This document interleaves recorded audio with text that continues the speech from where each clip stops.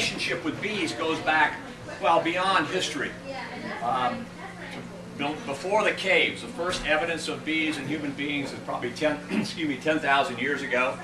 And so there was a really good relationship. The bees stung the humans took the honey, and it was a nice stasis. And then the real revolution in beekeeping came in the middle of the 19th century when a clergyman named Langstroth discovered that you didn't have to kill the bees to get the honey out of a hive. And he discovered what was called bee space.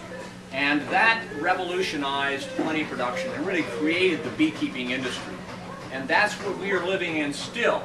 The probably 2 billion pounds of honey produced around the world. The United States produces about 150 million pounds of that.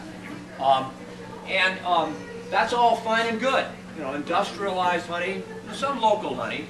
But we have now entered another period of time, what I call the age of varroa mites. In the last 25 years, the beekeepers around the world, and especially in the United States, have confronted first a series of attacks of parasitic mites from Asian honeybees, and now there's a lot of other stresses on bees. Everyone's heard in the last 3 or 4 years about CCD, colony collapse disorder. Well, as with all complicated things, there are multiple causes for this. You can't point to one particular virus.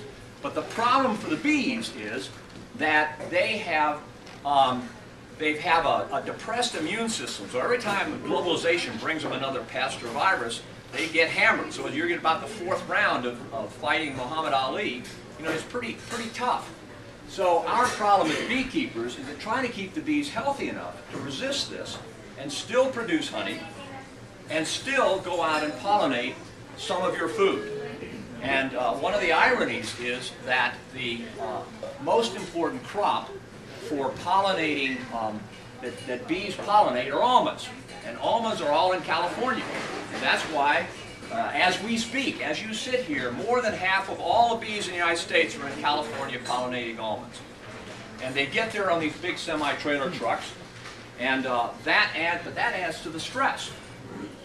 So we live in this, the nice thing about being in Vermont is that we have not had this colony collapse disorder, because we're mostly really pretty small, and we let our bees recover.